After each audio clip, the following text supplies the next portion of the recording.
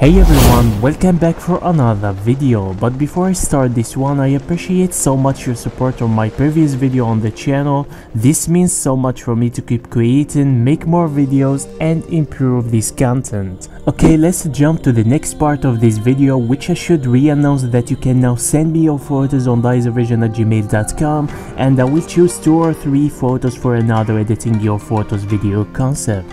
Well, I will start with the first photo from Osama, and when I saw this one, I got an idea to make something different from the fantasy photos that I usually make, which is make a realistic photo editing style, and my goal was to make something natural. When someone see it, they can't even notice that it's photoshopped. Anyways, you will understand what I mean at the end of this process. Enjoy this one and see you soon.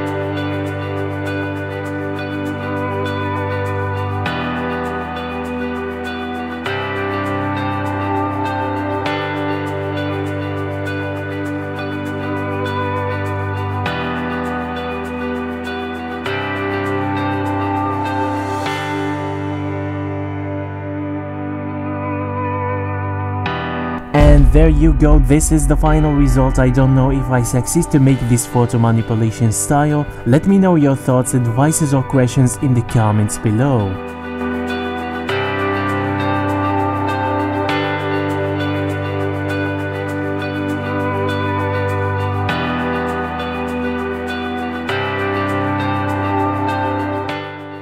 For the second photo editing, Annie sent me 6 photos and I choose this one.